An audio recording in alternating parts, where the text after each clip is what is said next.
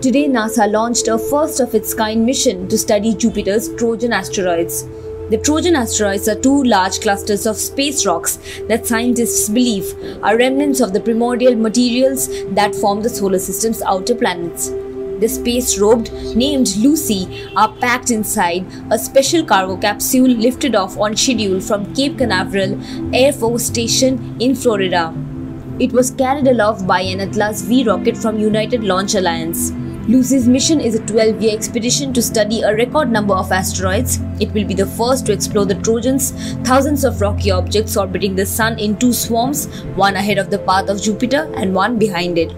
The largest known Trojan asteroids, named for the warriors of Greek mythology, are believed to measure as much as 225 kilometers in diameter.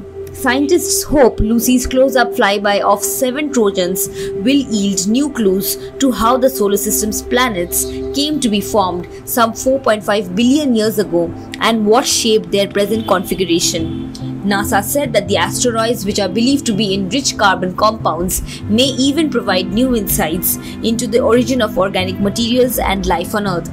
It added that no other single science mission has been designed to visit as many different objects independently orbiting the Earth in the history of space exploration. According to NASA, Lucy will be the first spacecraft ever to return to Earth's vicinity from the outer solar system. The probe will use rocket thrusters to maneuver in space and 2 rounded solar arrays to recharge batteries that will power the instruments contained in the much smaller central body of the spacecraft. Subscribe to Oneindia channel and never miss an update.